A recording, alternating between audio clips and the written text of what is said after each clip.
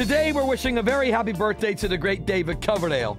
The rocker was born on this day in 1951 in Yorkshire, England, and joined Deep Purple in 1973, replacing singer Ian Gillan. Coverdale made his debut on the band's 8th studio album and stayed with Deep Purple until their disbandment in 1976. The singer went on to form Whitesnake in 1978, but it would take the group almost a decade to find their breakthrough sound, releasing their self-titled album in 1987 and giving us the smash hits Here I Go Again, Still of the Night, and Is This Love. The band was suspended indefinitely in 1990 after a disappointing follow-up album, and the singer teamed up with Jimmy Page to form the short-lived duo Coverdale-Page, which Robert Plant famously called the David Cover version of Led Zeppelin. These days, Coverdale's back with Whitesnake and released a remaster collection of hits titled The Rock Album earlier this year. So happy 69th birthday to David Coverdale, and happy birthday to you if your birthday is September 22nd.